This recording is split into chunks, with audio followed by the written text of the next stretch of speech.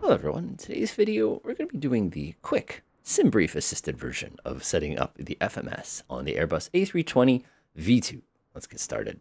So we're going to do this quickly. If you saw the previous video, you kind of saw the long version. Today we're going to see this short version. So first things first is I'm going to go ahead and get rid of all the junk we don't need. Now, one of the things I have done already is if I go ahead and pop onto my SimBrief page, let me open that one real quickly, is I've already generated this flight plan just a few seconds ago. So everything would be basically squared away and ready for me to go ahead and import. The last flight plan you generate is the one that goes into the computer. It's something you've really got to remember, because if you don't remember that and you do something like to the middle of Dubai or something like that, it's going to give you some issues. So let's do it. OFP, download, done. We're going to go to ground. We're going to actually shut everything off. I don't want anything connected to us. Payload, you're going to see a button that says SimBrief. I click on that, apply load instant. That's all set for that. Takeoff, of course, I can come in here. I can pick the takeoff that. Whoa, TU8 would be a fun runway. You go like that. We can go ahead and refresh all those things just like that. Oh, sorry, 15 rights. Looks good, looks good, looks good. Hit calc, oops. Got to actually hit sync. Calculate, and you can see everything's all set and ready to go because we don't have a weight yet. That's why it's being grumpy at me. Fantastic. Payload's good to go. Load has been applied. Everything's good. Everything's good there. Done. Moving on. So now what we're going to do is we're going to make our way to the middle here. We're going to go ahead and turn on the two batteries. It's going to take a few moments for those to boot up. As soon as we do that, we're going to come over here to the APU. We're going to press the master switch. And what that's essentially going to do is it's going to say, you may now use the APU. It's going to open up a little hatch in the back to basically kind of let the air kind of rush through and heal with the exhaust. So I'm going to come here and just click, just like that. Go ahead and snap those on because reasons. This is going to take some time to boot up, but that's perfectly fine because what I'm going to do is I'll come float up here and get my ADers all fired up while that's going. It's going to take a moment though, because unfortunately when we do boot up the APU here, you'll notice we have no real electrical power because we're no longer in that GPU. Again, we're doing the fast version here.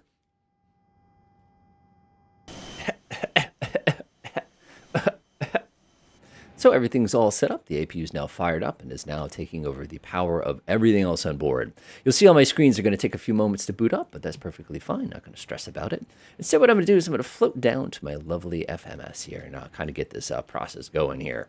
So I'm going to come down to my FMGC, just like we did in our previous video. It's going to open up, ignore. I'm going to go to my init page, and there's this lovely init request button. I love this. What you can do is you can press that, and it loads everything. So there's a couple little things we need to do. Now that we've done that, of course, we need to confirm everything is accurate here so we can actually go to our next page. This data you can see is not accurate, so all we have to do is click these two like that. That's done too. So now what I'm going to do is go to my flight plan. You can see my flight plan has been preloaded. The one thing that was not loaded, you'll probably notice, is we did not load the takeoff runway and the arrival runway. It will not do that for us automatically. Sigh. So what we're going to do is we're going to come over to BWI like that. We're going to do our departure. Again, we're going to do 15 right today. And we're doing a direct, so I'm just going to do an insert like that, and it's pretty much good to go. 15 right, direct to Bros. Checks with that.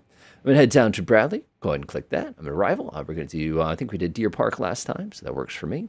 So I'm going to do ILS 6 via Deer Park. And it's going to say via Deer Park. Sounds good. Insert. And all we have to do now is confirm that there are no discontinuities anywhere in our little flight plan here. We've got a little emergency spot. We've got all those. I can see my Quebec 419 is done loading. That all looks good to me. The last thing we need to do is dial in our runway takeoff performance.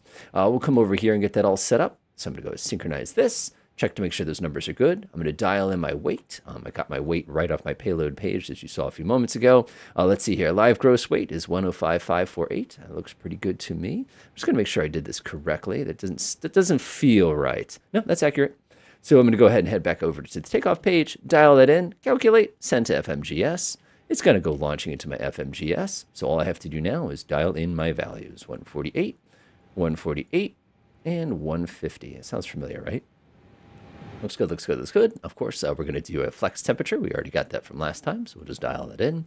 Takeoff shift if we needed. We're going to do flaps configuration number 2, and that's it. Our FMS is completed as far as programming.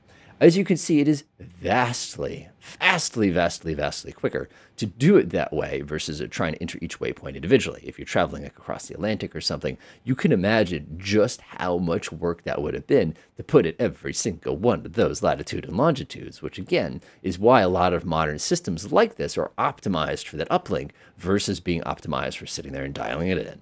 Enjoy.